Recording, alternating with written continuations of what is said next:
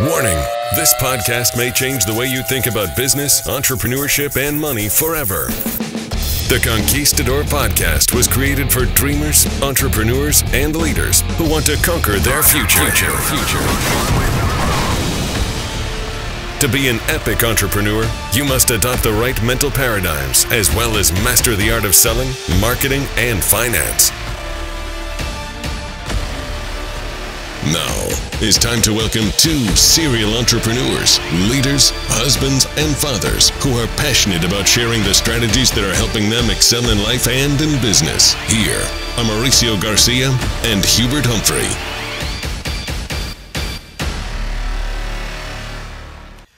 You cannot become who you want to be by being who you are today unless you change something. And that's what we're going to talk about today in our show. So welcome, everybody. Excited, as always, to come live here on this podcast. And as always as well, I'm joined by my friend, my mentor, the legendary Hubert Humphrey. Hubert, how are you today, sir? I'm doing wonderful today. Excited to be here and on the podcast, and let's talk to these people about how they can go out there and build a great future. Yeah, you know, I remember back in the day when I first got started in the financial services industry, I had these big dreams, right? I always talk about how I was at the factory assembling batteries and how frustrated I was. And as I started making little changes, I got a lot of criticism. Friends were kind of laughing at me because now I was wearing a suit or I was wearing a tie, just trying to better myself, right? But I was still this shy, limited belief, bad habits type of person, and so I didn't know that I could not become who I wanted to be unless I kill myself in the process. In other words, become have new type of friends, adapt new habits. Become, instead of a shy person, an extroverted person, a limited belief to a dreamer. And so it's interesting that I heard you in many of the training sessions that you do for us in the company that we are together, is that you talk a lot about, like stories like the IBM founder. I wanted to see if we can elaborate on that, because I think that a lot of people are probably, like I was back in the day, trying to achieve great things, but aren't willing to make those changes, like become a different person. Well, yeah, that's a great story. He gives you a great picture of how important vision is. There's a scripture that says, where there's no vision, the people perish. So you've got to have vision, and most people don't really get going or don't know where they're going because they don't look into the future.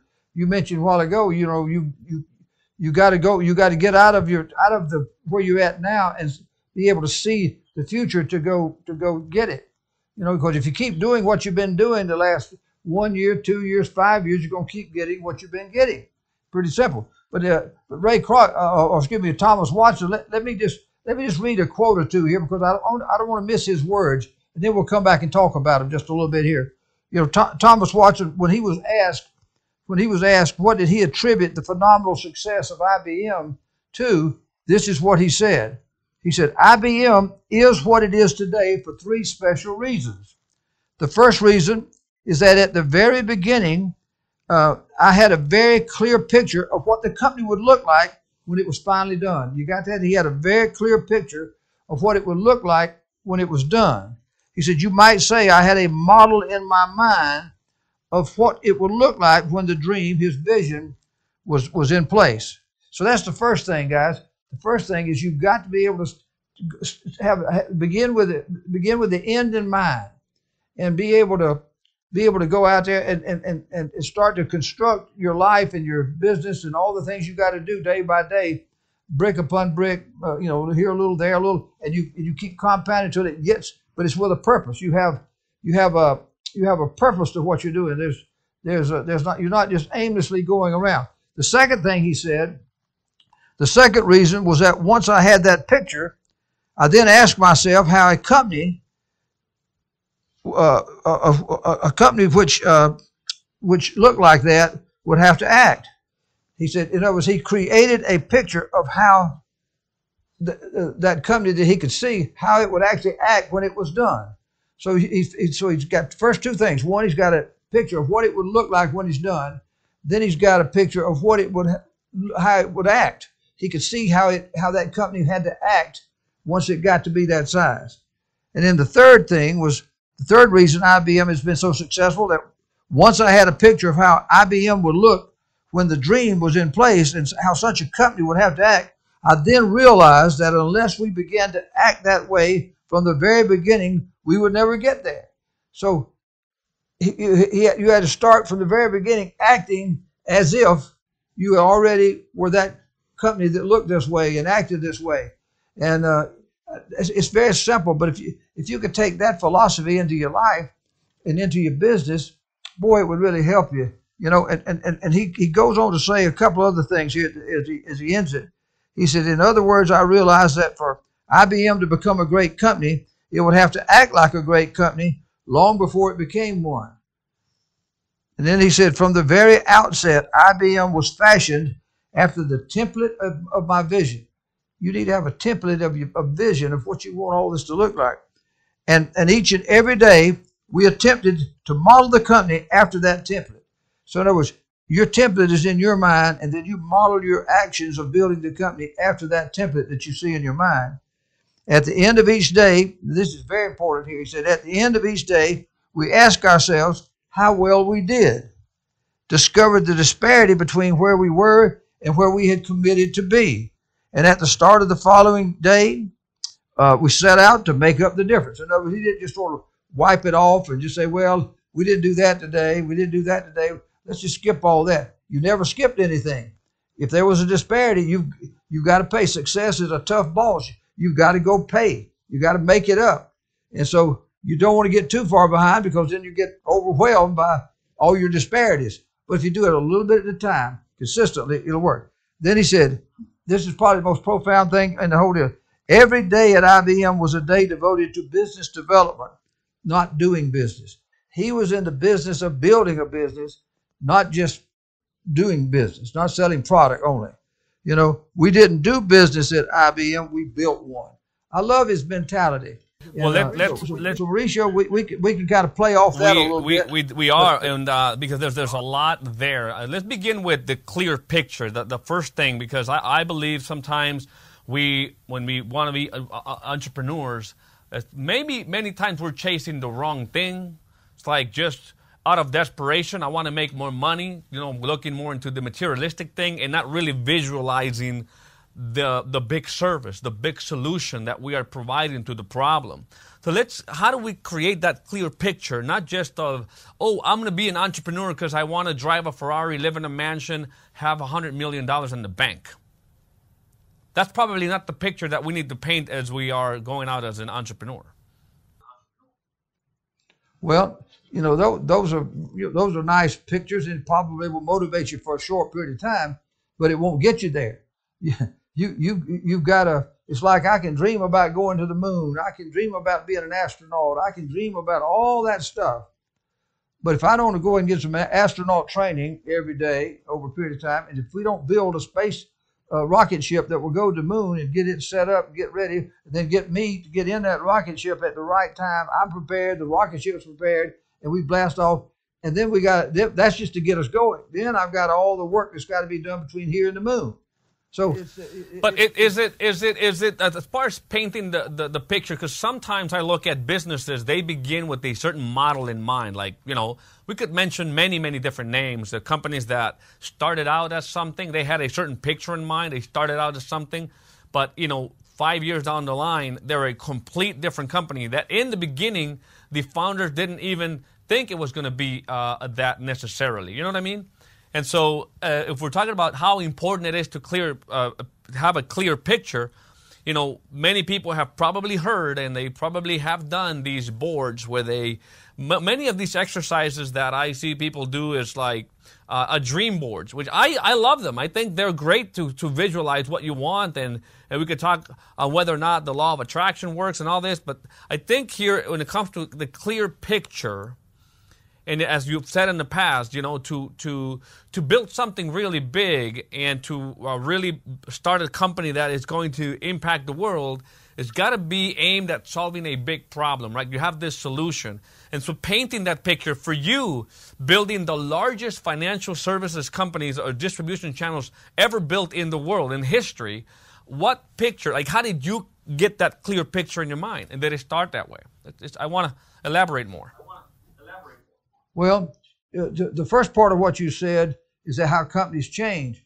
And that's fine. There's constancy amidst change, as I've said before. So you have a vision as far as you can see, and you go after that vision and how to build it and how to get it to that level. And as you get closer to that, then all of a sudden you're in a position now from a much higher level to have a new vision.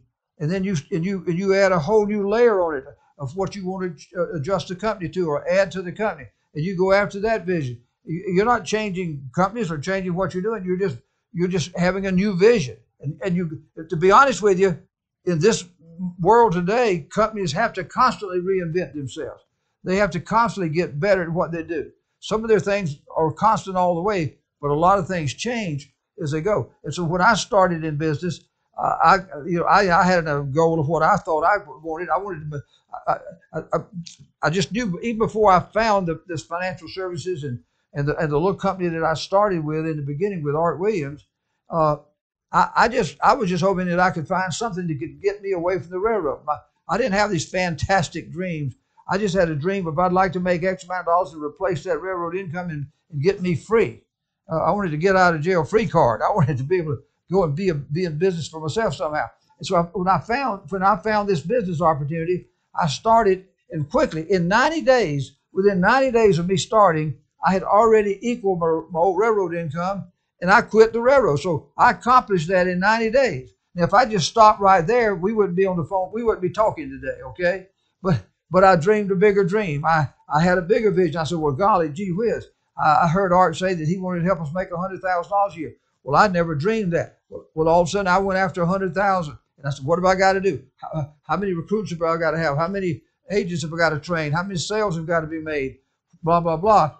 So that's what I did. And then when I got to that level, by that time, I said, well, gee, I think I see how I can make $1 million.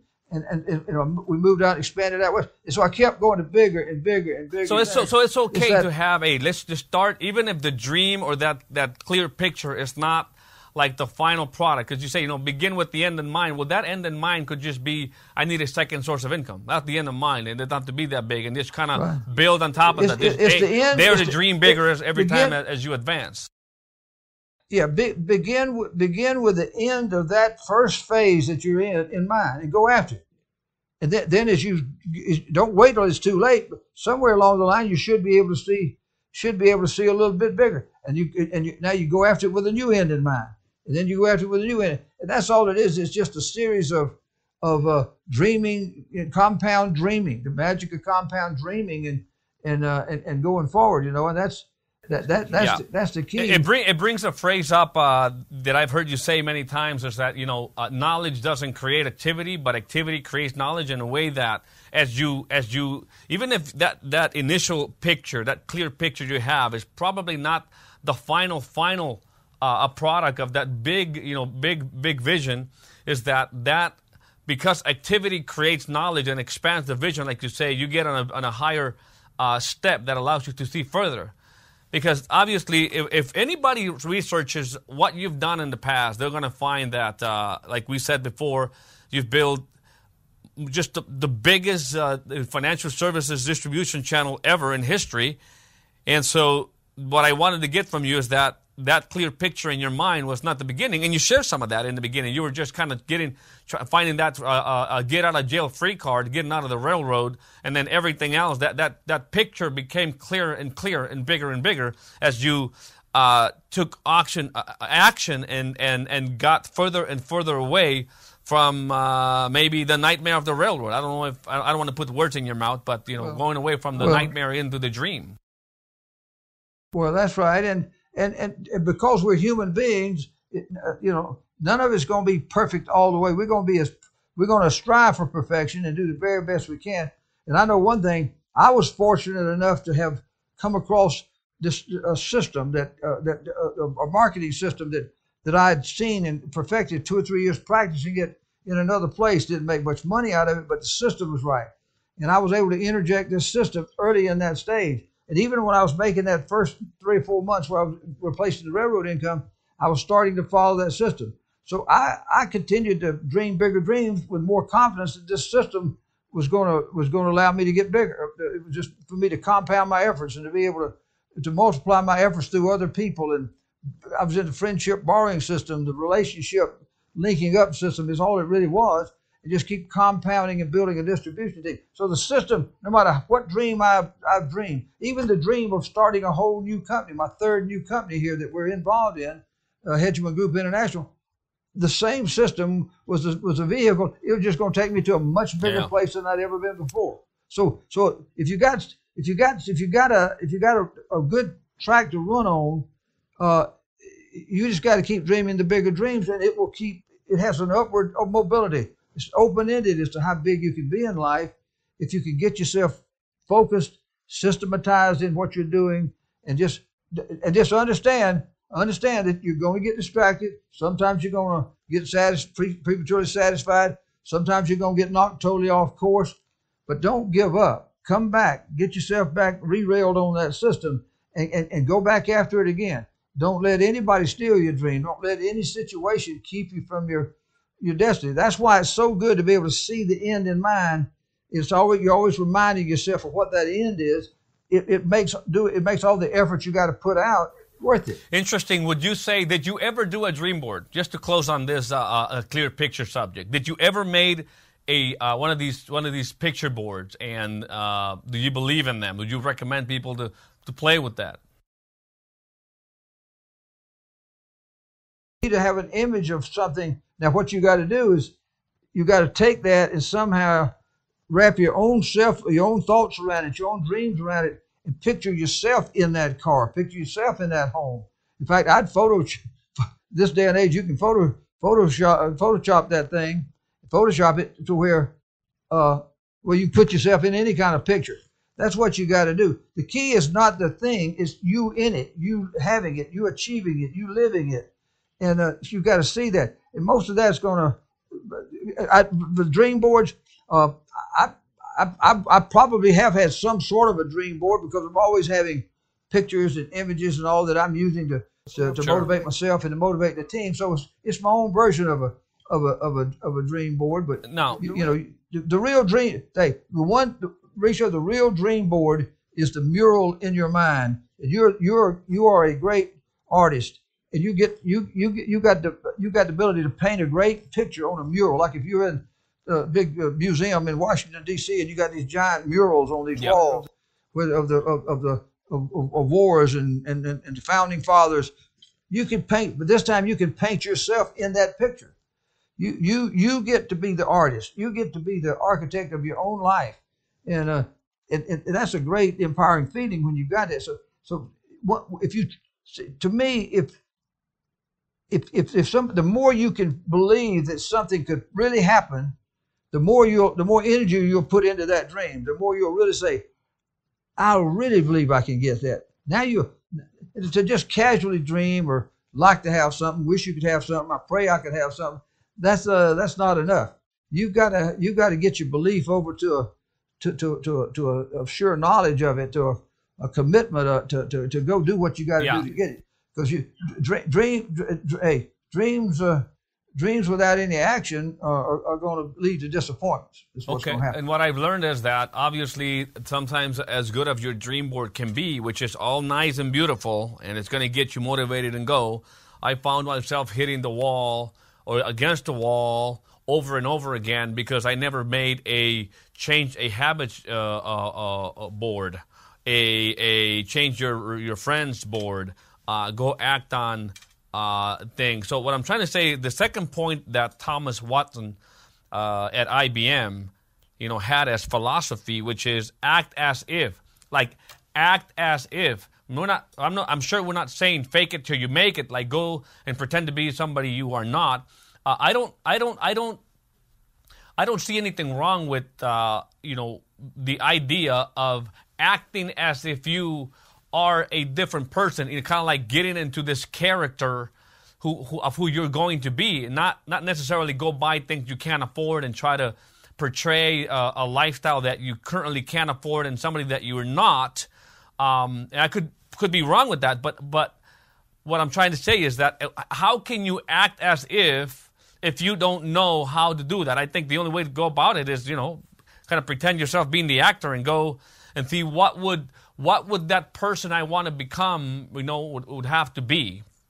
Because you cannot, I stand by the fact that you cannot be who you are maybe wanting to be right now unless you become a complete different person.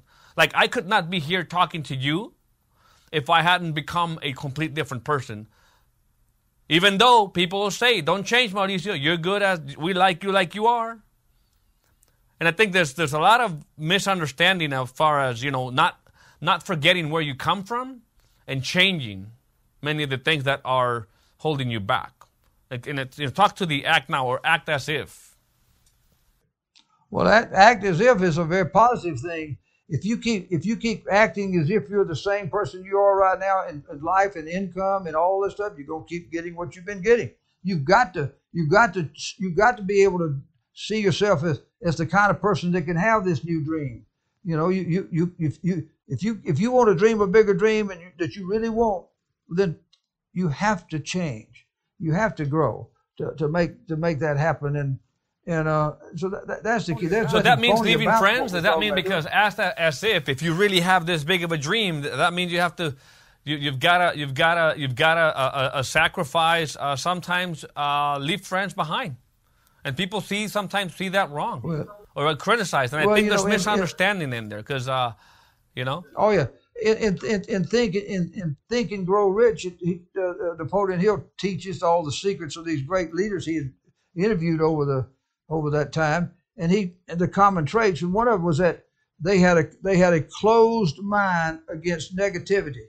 Whether it was family, friends, co-workers, whatever, they closed their mind off to the negative things that people might put at them to keep themselves protected where they could go forward. One thing that I'll say about this whole situation is that you can dream all you want, but you got to do something about it. You got to fuel that desire. Your desire has got to really grow because that's what's going to make you change. It's hard to change, but if you do it. And the other thing is that there are ways that you can make the odds in your favor. I knew that if I wanted to be somebody like I wanted to be, I could leave the railroad and maybe go out and try to get another job. I could maybe try to start a little business, but the odds were against me. 95% of them are going to fail. But luckily, I found one that gave me the highest odds that I could succeed. It was something that would work for me, and I've seen it work for thousands of people. Is to be able to use a system inside a recruiting and building of teams type of business that you can do. It may not be, everybody may not want to try to do that, but I know one thing: you quickly in your pursuit of a dream, you had better get in the right vehicle quickly and start do all your building and your work and all your changing in the right vehicle, because you can do all that changing, and if you're in the wrong vehicle, you're still not going to get. So true.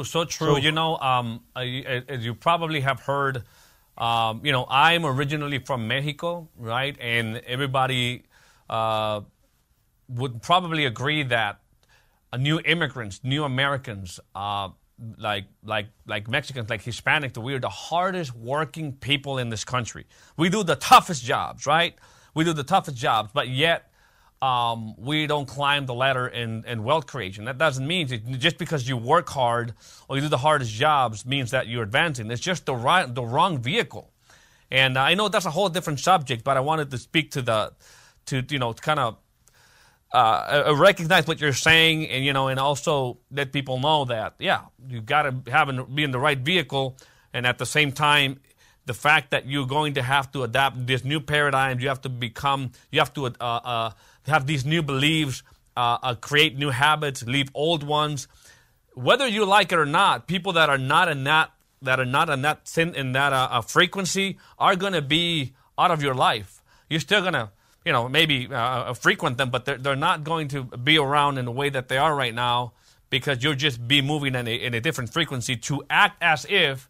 You got to act as if, be that leader, be that that hard worker, be that person who needs to evolve in order to accomplish that whatever vision board that you're putting together, exclusively or especially if it's filled with a lot of material things. There's a lot of things that have to happen beneath or in the foundation, in action and in beliefs and in paradigms in order to achieve what that vision board that you may be able to do. And it goes hand in glove, I guess. So, well, just sort of to kind of wrap up what I want to say about it. Everybody is easy to go out and want the big thing, want the big dream, but very few people will want to do the hard work that they've got to do, the effort they've got to put out to make the changes and to build the business to get there. That's why there's so few people achieve greatness in sports or in movies or literature or in any endeavor, is that everybody, it's like that old 70, everybody wants to go to heaven, but nobody wants to die. Well, I mean, you've got to be willing to, you got to learn to want to do all those things that you got to do that will get there, as bad as you actually want the actual thing you're pursuing. And if you get those two in sync, you'll get there some way, somehow. But if your desire level is only for the end game and not for the doing the steps in between, you're going to have to. As we really wrap up for today, we're running out of time, but there is another point that I think is extremely important. We should not leave it off this podcast, which is, don't. At IBM, you said we don't do business, we build one. And I think many people that go in business get so bogged down in doing business instead of creating a business. If you could summarize a good recommendation, a suggestion, a comment around that, because there's probably millions and millions of people right now who are starting businesses, they're trying to make them grow, but they're so busy doing business that they're not focused on the main thing, which is building one, creating one. And it took me a long time to figure that out. Well, there's a lot of little things you have to do. One is the more you can get your life systematized, the system can save you from yourself, and it can cause you to do the things in an orderly, sequential way, often enough, long enough for your efforts to compound. And that's what getting systematized will help you to do. It's a new set of habits that you got to develop, that you were talking about a while ago. So that's one thing that you've got to go do. And of course, the other thing is that you've got to be able to just stay focused. Learn how to focus, because ultimately I like to tell people there's no hocus pocus, just focus. And you've got to have something that can keep you. And if you can get involved with somebody that can mentor you, trying to be successful, one of the number one killers, besides lack of money, lack of experience, and all that kind of stuff, one of the number one killers for most people failing in business or not really succeeding in business or making their dreams come true in business is loneliness. They don't have mentors. They don't have somebody to be there to help them, to coach them. Like Andrew Carnegie had his great mastermind alliance. I've always used a mastermind principle. I try to copy what Carnegie said. Some of these people are dead. So some of them from way in history. But I can do through books and study, and then I've got live people that I have. You speak to dead people still. I speak to dead people. I really do. And I have a fascination with dead presidents too, by the way. That's great. Well, listen, that is why I am very excited for the Conquer event, because these are the principles that aren't really thought out there. There's so much different content, and a lot of people obviously consuming so many different things out there. And I'm yet to hear somebody that really goes down deep into some of these fundamental, the principles, the bases that can really change the paradigm and help build businesses. So, there is, as we wrap it up, there is a Conquer event that is coming up in March. And so we'll leave on the link that you can go in there and find out. We're going to have some amazing speakers, and it's just going to be an epic event that you do not want to miss. That'll be, I think, March 26 and 27 is coming up. So go there and register for that virtual event. And also, I want to make sure that we thank our sponsor. Hegeman Group International is a company that is in business of helping other people learn a skill that gravitates around helping others solve their most common financial problems. And so if you are looking for that one thing that can really help you elevate your value in the marketplace and solve real problems for real people, well, you should check out the HGI Opportunity by going to hgiopportunity.com. That is hgiopportunity.com. And that is going to be the opportunity that can take you from where you are today to where you want to go financially. And, of course, that solves many, many other things. Hubert, it was an awesome episode today. Really excited for it and for everything else that we got coming for the people. Well, hey, it's great. Like my great mentor Art Williams told me many, many years ago, just do it. And the key is, what is that it? Do all those little things that equal it. Do it and just keep doing it.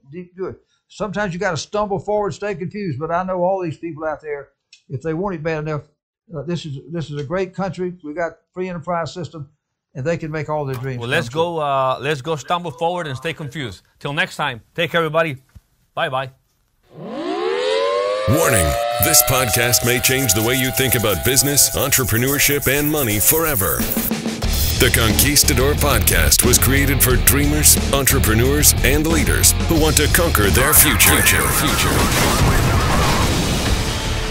To be an epic entrepreneur, you must adopt the right mental paradigms as well as master the art of selling, marketing, and finance.